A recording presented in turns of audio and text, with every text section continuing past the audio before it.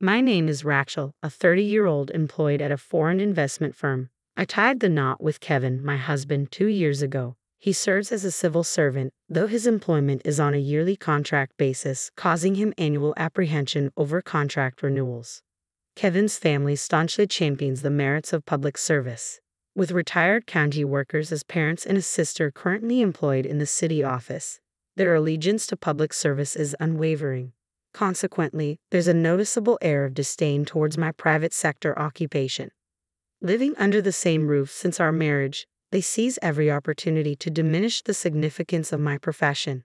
Isn't it embarrassing to work for a foreign company as an American, especially in finance? Isn't that just about chasing profits? People in private sectors are perceived as those who couldn't secure public service roles, and those in foreign companies are seen as settling because they couldn't land a domestic job. It's a pity, they often remark. It appears that my husband, who was raised in such an environment, also holds public service in high esteem, despite the instability of his position and its modest salary. He remains steadfast in his attachment to this precarious job. Once, during his annual bout of anxiety around fiscal year-end, I ventured to ask Kevin, "Wouldn't you feel more secure with a stable full-time position in a regular company rather than remaining a part-time employee in public service?" His response was resolute. "I'd rather face unemployment than venture into the private sector." Kevin hasn't disclosed his part-time status to his parents, insisting that I maintain the secret as well. Despite lacking a substantial role, he fabricates tales of promotions to uphold his pride. I don't believe he needs to fabricate such stories, but it seems he's striving to earn respect in the eyes of his parents and younger sister by portraying a certain status. Despite never showing me his payslip, the amount deposited into our account suggests his salary is rather modest. With Kevin's recent promotion to section chief, one would expect a significant salary increase, right? How much is he earning now? Caught off guard, Kevin accidentally divulged my salary.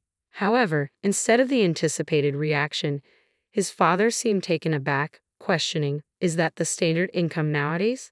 While I'm uncertain of the exact salary of a public sector chief, I do know that, as a bond trader, my earnings are considerably higher. A notable portion of my earnings comes from commissions. Lately, my performance has been consistently strong, resulting in a salary far surpassing the norm. Upon learning the figures, my husband remarked, while his mother nodded in agreement, "Times have changed, but it's clear Kevin is highly regarded." She seemed visibly pleased. Kevin's sister, employed at the city office, joined the conversation, asserting, "You see, working at the county office guarantees higher earnings for my brother. He might even hold a department head position if he were in the city office." Kevin's discomfort was palpable after inadvertently revealing my salary. Realizing his mistake, he quickly tried to steer the conversation in a different direction. "Oh, by the way, I saw someone from the housing manufacturer around here the other day. Are we planning to remodel the house?" he asked. Indeed, a salesperson from a housing company had recently visited to assist us. Seizing the opportunity to divert the conversation, I suggested, "If we are considering a renovation, I'd recommend focusing on the kitchen." Before I could finish, my mother-in-law cut me off sharply. "No, as the daughter-in-law, you have no place in family discussions. Just keep quiet and follow instructions." It seemed my intimidating mother-in-law disliked everything I did or said, primarily because I wasn't a civil servant. She also resented that I received all of Kevin's salary and gave him an allowance. Believing Kevin's claim that he earned a substantial income, she was convinced I was managing his finances. In reality, Kevin's modest salary mostly funded his personal expenses, while I covered nearly all the household costs. My sister-in-law didn't contribute to the living expenses at all. "Why would you take living expenses from us when we're living on a pension? Kevin is making so much, you don't need it," they would say, refusing to help. They didn't have to pay rent, and I could manage with my salary alone. But it felt unfair. Despite shouldering most of the financial burden, I wasn't allowed to participate in the home renovation discussion this time. So, I retreated to the kitchen to clean up after dinner, promising myself that next time would be different. Neither my mother-in-law nor my sister-in-law helps with the housework, so I hurry home after work to cook, clean, and do laundry. In this respect, working for a foreign-owned company has its advantages. As long as I perform well, there's no need for overtime, allowing me to always leave on time and keep my work and private life separate. Kevin, on the other hand, often brings his work home and spends his days off on his computer. I worry about the security of bringing work data home. When I asked him about it, he snapped, "I can't help it. I get yelled at if I work overtime and even more if I don't finish on time. It's not your concern, so don't butt in." His response was harsh, and he has been particularly grumpy lately, snapping at me whenever I try to talk to him. He even yelled at me when I brought up the housing issue he had been discussing with his parents. Just like Mom always said, it's none of your business, you just need to follow what's been decided. I was growing increasingly frustrated with Kevin's attitude. He never shared anything with me despite my bearing the burden of living expenses and housework. One day, a representative from the construction company came to my in-laws' house with a computer, discussing the layout and other aspects of the house with everyone except me. When I brought them tea and tried to sneak a peek, they immediately yelled, "You don't need to look, just go away." From my brief glance, I was surprised to see what appeared to be the floor plan of a new house, not a renovation of my in-laws' home. For some time, my father-in-law had mentioned that their house was getting cramped and that he wanted to rebuild it, but I hadn't thought he was serious. It seems my in-laws, both retired civil servants, received generous retirement allowances and are planning to build and live in a new house with that money. In addition to their retirement allowances, they haven't spent much of their pension either.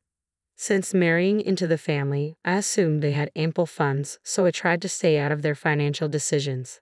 However, one thing did bother me. Would Kevin's sister still be living with us in the new home? At 28, it might be time for her to get married, but there hasn't been any discussion about that. It seems highly likely she will continue living with us even after the move. This wouldn't be a problem if she helped with the housework, but she tends to dump all the chores on me and then complains about it, saying, "It's too troublesome." I wish my sister-in-law would get married soon, but recently I overheard my father-in-law discussing plans with the home builder. Can we add extra rooms so that when our daughter finds a husband, they can also live here? Ideally, we'd like a house where my wife and I, our son, our daughter, and her future husband can all live together, he said. I was shocked to hear this, especially since it seemed they were planning for my sister-in-law to live with us even after she marries. I can only imagine how large a house for 3 families would need to be, and it probably wouldn't fit on their current property. Considering that the new house would be built with my in-laws' retirement fund and my sister-in-law's earnings, I have no right to complain. Still, I can't help but think about how much of a hassle it will be to clean such a large house. Then, my husband and his family decided to visit the showcase room and construction site, telling me to stay home because it's none of your business.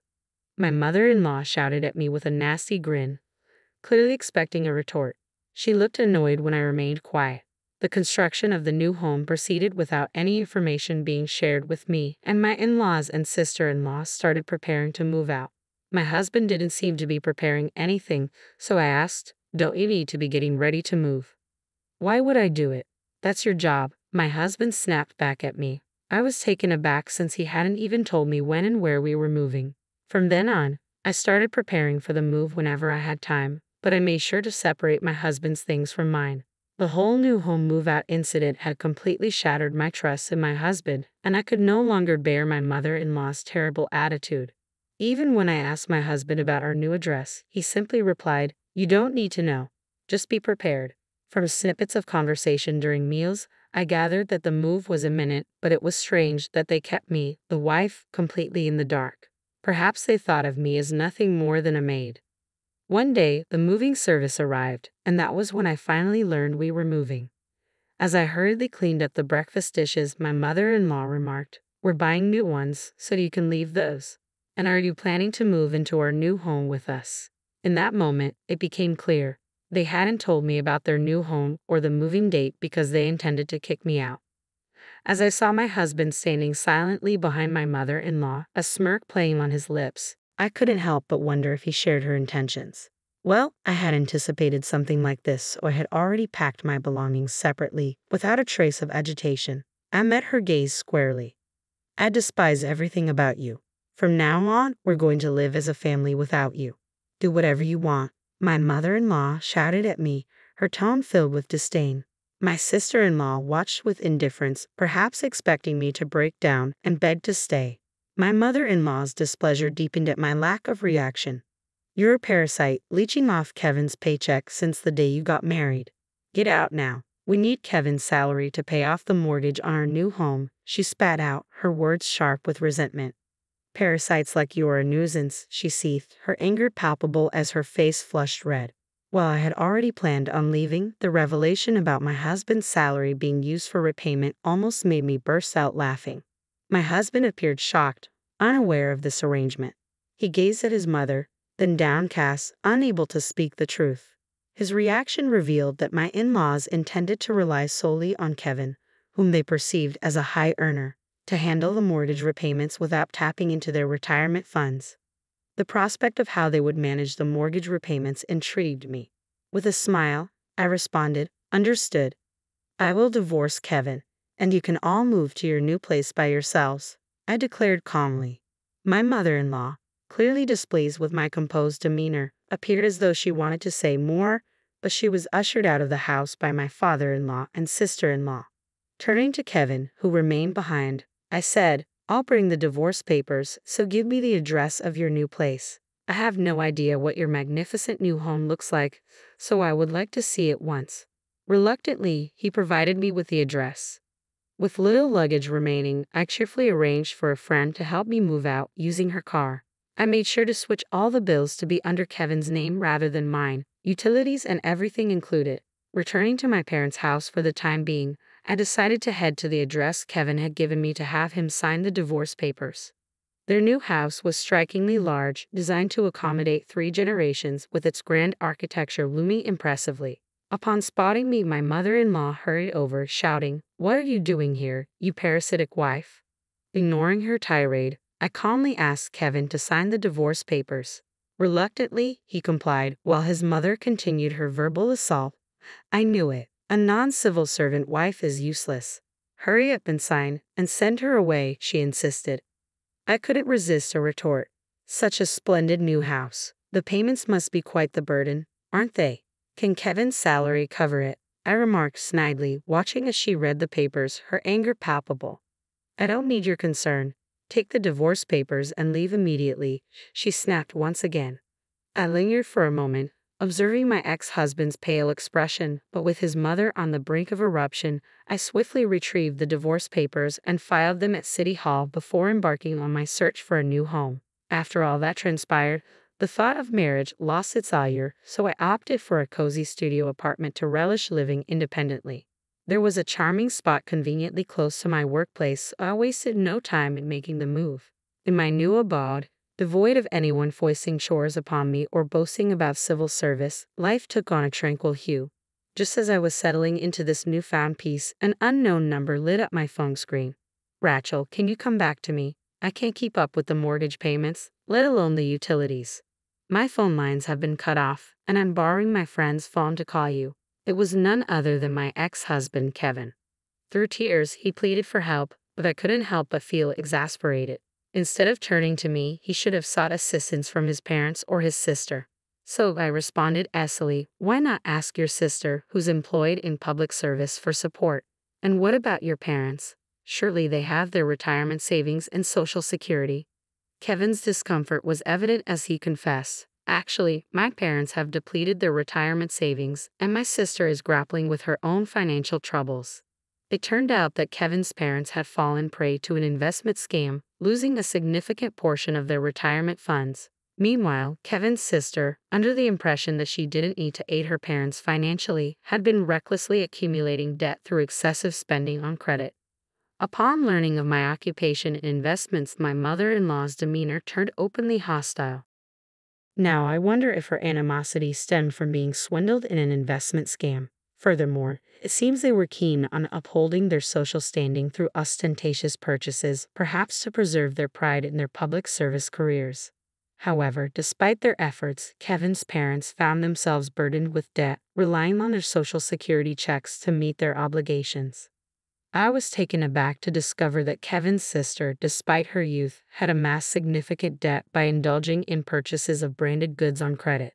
The situation took a further downturn when Kevin revealed, "Actually, I've been let go. I'm unemployed now." He had lost his job this year after being caught working remotely with data he had taken from the office. He should have heeded my warning, but it's hardly surprising, considering he was taking confidential data out of the office. Even before Kevin lost his job, his family was already grappling with financial difficulties, reliant on my income. Kevin never disclosed to his parents that he was only a part-timer.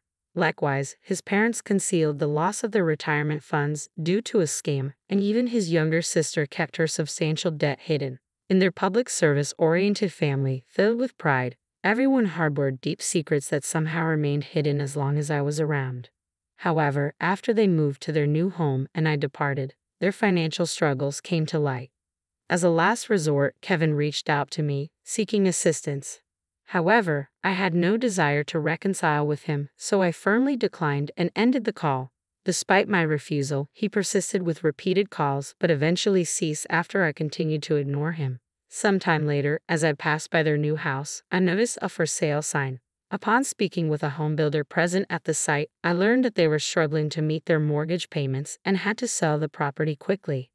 However, they still had outstanding debts. It was ironic considering how they had previously boasted about their financial stability.